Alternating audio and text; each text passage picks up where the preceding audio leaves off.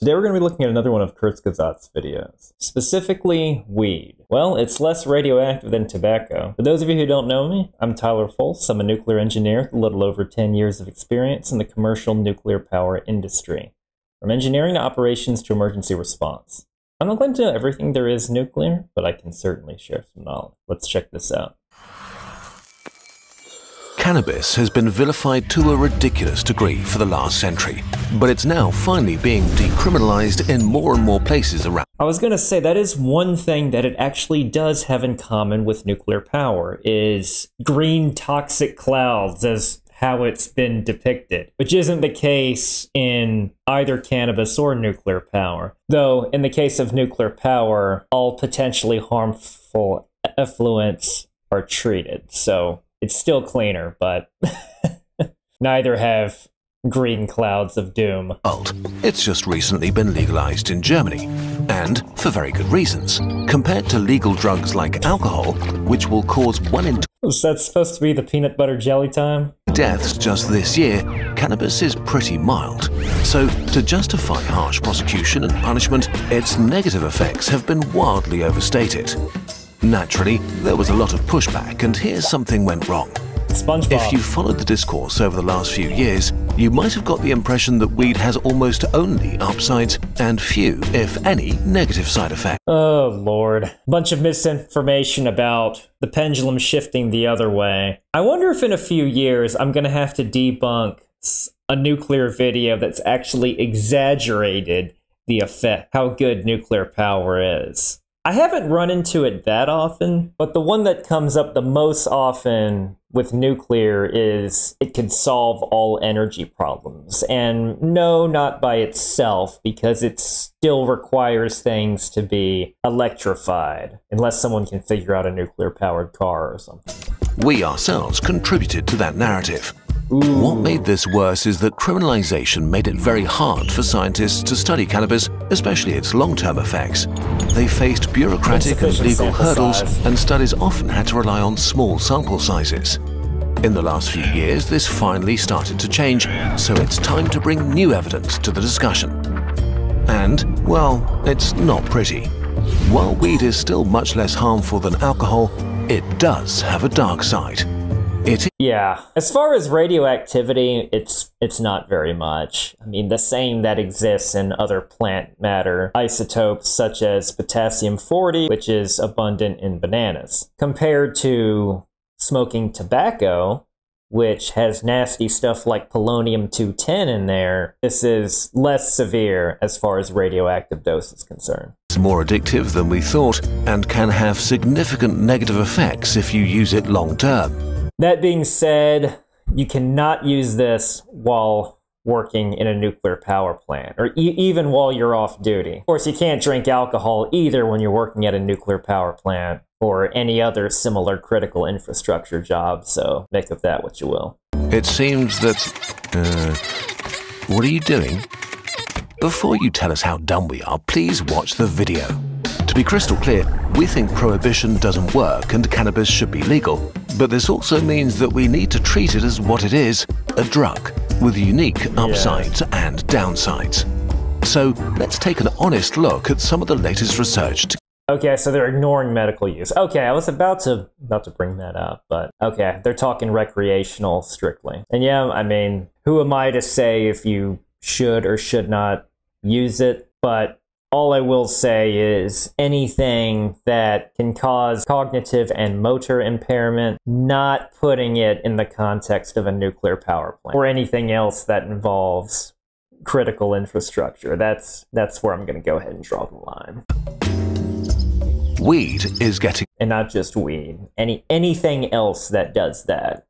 So even if it's a prescription, if it is medical use, then there have been instances that I've seen at work about people having to go on restricted duty based on their medications or injuries, illnesses, just like anything else. Stronger and stronger. Cannabis's magic juice is tetrahydrocannabinol, THC. It docks on your cannabinoid receptors, which affects various brain functions. THC activates some regions and calms down others, creating a fun cocktail of sensations. The more THC, the more intense the high. For the record, I can't speak from experience. I'm fairly clean cut, never smoked anything, never drank anything. Not that I'm saying you should or shouldn't. I'm not a prude, just saying it's not my thing. People seem to be into higher highs, or at least this is what the market is providing. In the US, Canada, and in Europe, the concentration of THC in legal and illegal cannabis products has more than doubled in the last few decades. While ever more potent strains are bred, products like edibles or concentrates with more than 60% They got several sources they've cited for that. That's interesting. And look at all those sub-products, including cookies. THC have become increasingly common, while the share of products with less than 15% THC has declined. Unfortunately, just about every problem weed creates gets worse at higher THC doses. At the same time, more and more people use weed. In the US, more people consumed cannabis daily than alcohol for the first time in 2022. In Canada, 26% Did not realize that. Interesting. Economics. of people 16 and older use it, up from 22% in 2018. It's not possible to say if legalization is the reason for this though, since studies are pretty inconsistent and vary massively between different users. It would also depend on even just something as simple as a voluntary response bias. People are going to be more likely to say they use it after it having been legalized. So I could see that bias among others right off the bat. In some, consumption went up. In others, it stayed stable, and the trend to use more weed began in the early 90s and sped up in the 2000s, way earlier than legalization. So today, more people consume more weed than ever before in the last century, and it's the strongest it's ever been. What are we seeing as a result of this? Let's start with something that used to get you laughed out of the room: addiction. Weed addiction and withdrawal symptoms. A big narrative about weed is that it's not addictive, or at least not that big of a deal. And for most people, this is true. Studies clearly show that the majority handle it well. For 8 out of 10 using weed, it's just a casual high and not problematic at all.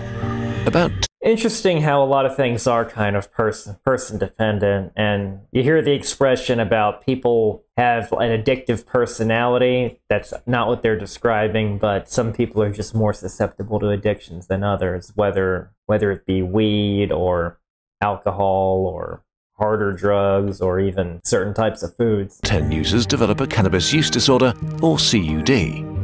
CUD has 11 different symptoms, from the inability to stop when you've had enough, to using it when you know it will have negative consequences, to tolerance and withdrawal.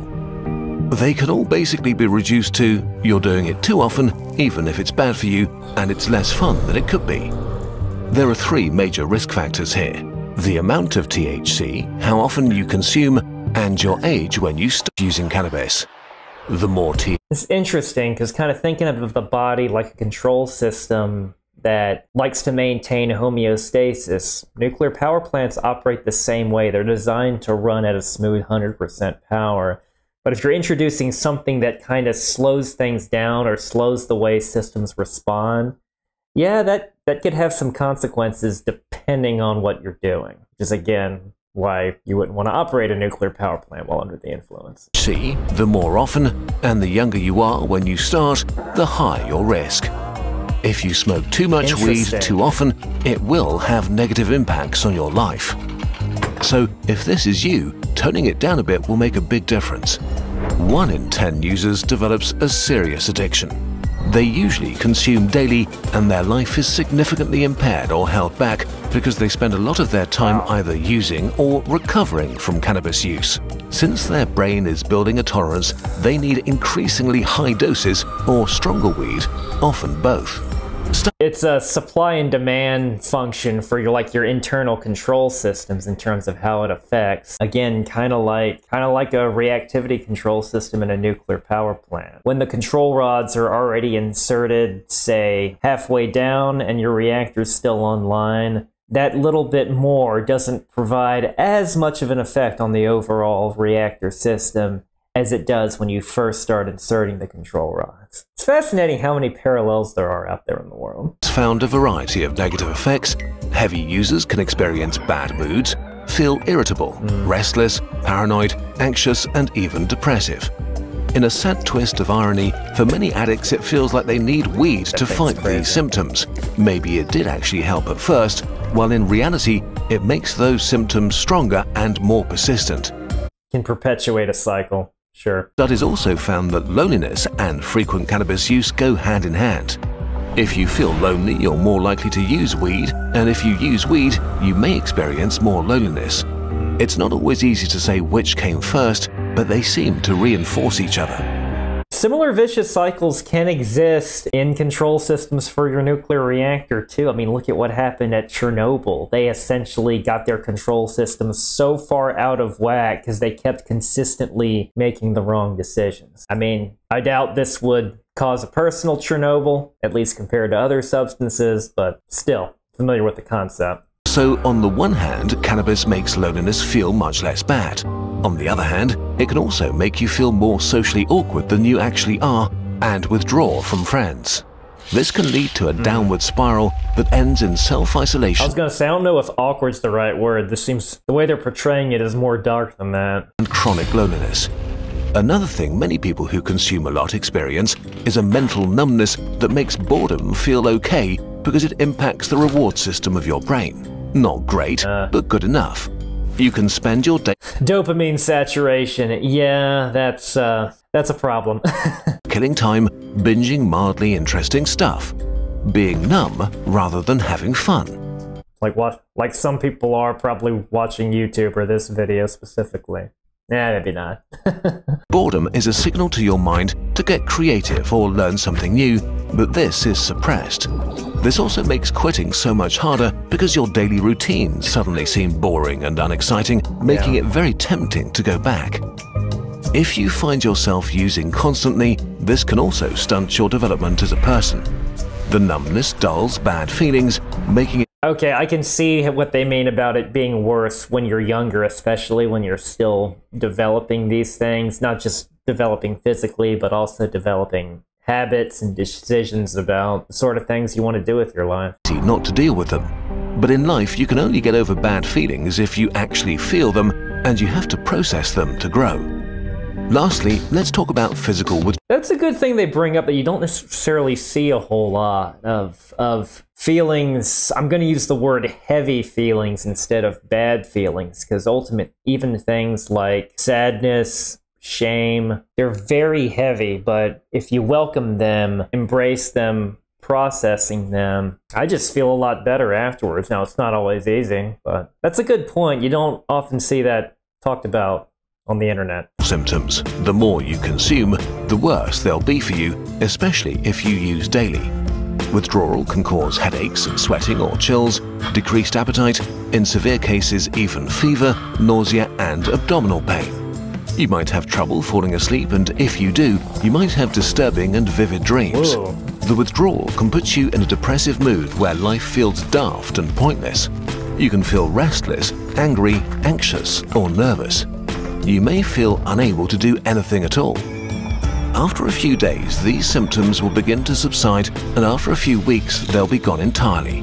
The exact time depends on how much and how long you've been consuming cannabis. Back to our nuclear analogy, it's kind of like the accumulation of certain waste products, like how THC is metabolized by the liver and very slowly excreted, and it's kind of a function of amount, frequency, age, other factors. Kind of like how nuclear waste is processed on site. It's treated, but sometimes you just have to wait for certain isotopes to decay away before you can process and release. Now, let's get to the worst part. Weed may damage your brain. Ugh. This section was not fun to research because there's fierce debate among researchers how bad weed is for your brain. Okay, I'll take this with a grain of salt. Whether it has irreversible long-term consequences or not. There's no consensus yet, and it's hard to say anything definitive. Having said that, THC directly interferes with critical brain chemistry. There is some evidence that it may alter its structure. This may go away again if you quit after a few years, or not. We don't know yet. The consequences vary a lot between individuals, but especially for heavy users, they have a variety of potentially unfunny downsides. The most common one is that your memory gets significantly worse. Sustained heavy use may reduce your ability to learn, your reasoning, perception, attention span, decision-making, language abilities, and impulse control. Most negative effects seem to go away. Okay, I've never heard of any of these, but they said it's relatively recent research that might not be 100% validated. Or at least weaken over time after you quit. But again, we simply don't know enough and need more research. Okay. Where the evidence is much clearer is that consuming a lot of weed is really bad for teenagers on multiple levels. If you start using heavily early, you have many more years to build up potentially negative side effects. Teens who use a lot are much more likely to become addicted to weed. This may just be correlation, and weed may not be the underlying cause, but heavy weed users are more likely to perform poorly in school and less likely to finish their education. They are, on average, less satisfied with their life and what they've achieved. At a young age, even the concept of achieving things could be new. So if it's before you've even really had any significant life accomplishments, man, that's going to numb you out before you've really experienced much of life. So I can definitely see how that can affect younger people worse, just emotionally, let alone developmentally. May simply be because if your memory and motivation are stunted, you have fewer interesting experiences and forget the ones you do have. Yeah. And there is strong evidence that teen users are way more likely to develop mental health issues like psychosis, schizophrenia, depression, or anxiety later in life. Once again, the younger you start, the higher the risk. And it also seems to rise massively with high THC doses, making highly potent cannabis products even more dangerous for teens. Okay, let's wrap this up. We've only focused on the negative sides in this video. That was the whole point. As we said before, for most people, weed in moderation is totally fine and definitely way less harmful than alcohol. You do you, we're not your parents. The upside of moderation is also that when you do it, your experience will be more intense and special. But for teens, weed, especially using it regularly, that one on the left is terrifying. A lot of it is a bad idea, with potentially life-changing consequences. We know that criminalization did nothing to make this better. Well, we learned that, at least within the US, that prohibition didn't help alcohol at all, so. Have a new chance under legalization. It begins with being open and honest about the state of science and acknowledging that weed is one drug among many others. Certainly not the worst one by a long shot, but also problematic for at least 1 to 3 out of 10 people using it. If you really have to try cannabis, there is a time and place, and that's in your 20s. You don't have to do anything that you don't want to do. I'm just thought I'd make that clear. Don't let people talk into anything you don't want to do, is all I'm going to say. If you're younger, the science is clear. Don't do it. At least, not yet. You'll have plenty of time to experiment later. Huh. Kind of a different message.